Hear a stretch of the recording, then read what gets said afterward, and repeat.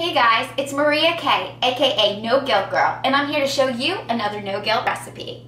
So, I don't know about you, but I love a good oatmeal cookie. Whether it has chocolate chips, raisins and cinnamon, or that delicious vanilla frosting, it's all super good to me. But we all know that like most cookies, oatmeal raisin cookies, especially the ones with the frosting on them, aren't too waistline friendly.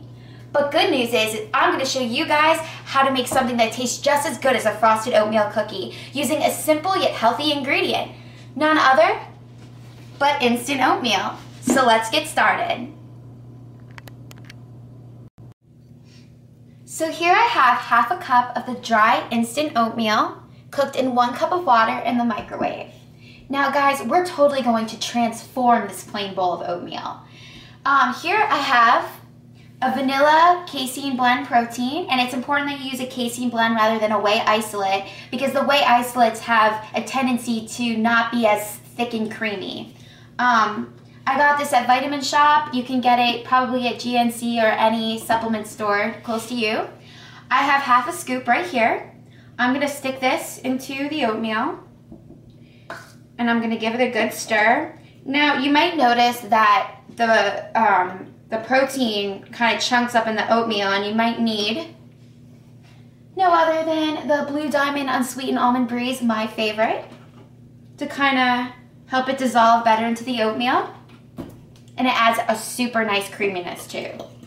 So we're just going to keep stirring that until all the powder's dissolved.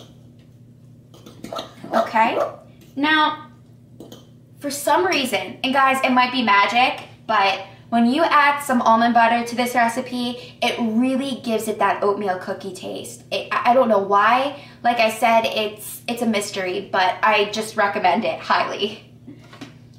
So I'm gonna add about half a tablespoon right in there. Gonna give that a good stir.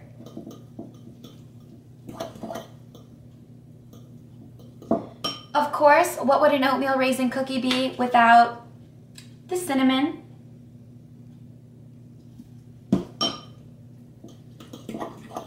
And what gives it that super sweet vanilla frosted flavor? Vanilla creme stevia drops. Now, I only need a few drops of this, but I would recommend you start off with that and then kind of add, or you can take away the sweetness if you want to add more milk if you added too much. It's a super fixable kind of thing if you make it too sweet. So we're just gonna stir that in there. And guys, I like it just like this. I don't even need to add anything at this point. But if you are more of an oatmeal raisin fan, feel free to add raisins. And if you're in a decadent mood, do not be afraid to add some dark chocolate shavings. So good. And also, if you're looking for more of a pudding texture, you can leave this in the fridge for a few hours. And if you're looking for that warm cookie sensation, eat it straight out of the microwave. Again, my name is No Guilt Girl, and thank you for sticking with me for another no guilt recipe, and I'll catch you next time.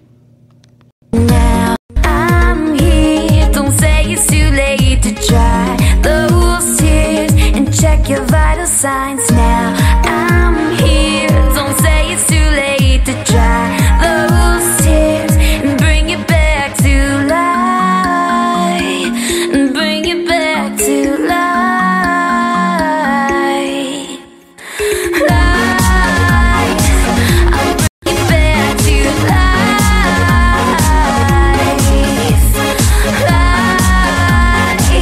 I'll bring it back to life.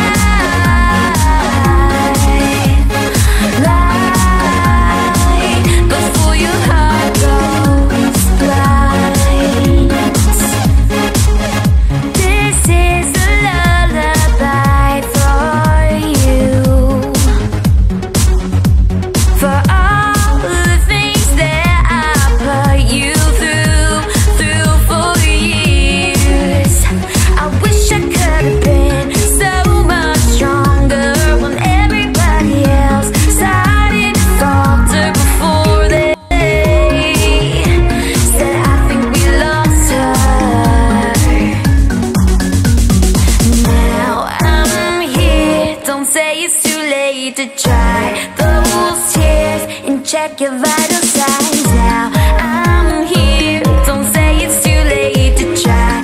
Those tears bring you back.